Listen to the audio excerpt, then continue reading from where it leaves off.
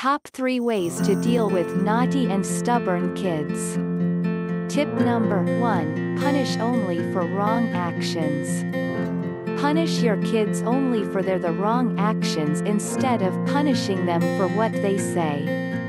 If they are punished for saying no to what you say, they will most probably keep it continue. Instead, it's best to ignore if they say something that's not in your control rather than going into the argument.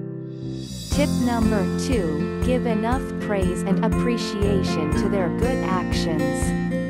It is essential to appreciate them openly with generosity and tap them on the back for every single good deed they come up with.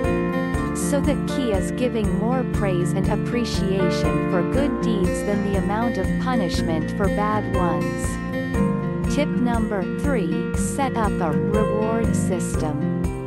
Instead of buying them toys or whatever they like for no reason, it's better to establish a reward system. Make them earn whatever they get from you so they can realize the importance of what they get and do something positive as well in the process of earning it from you.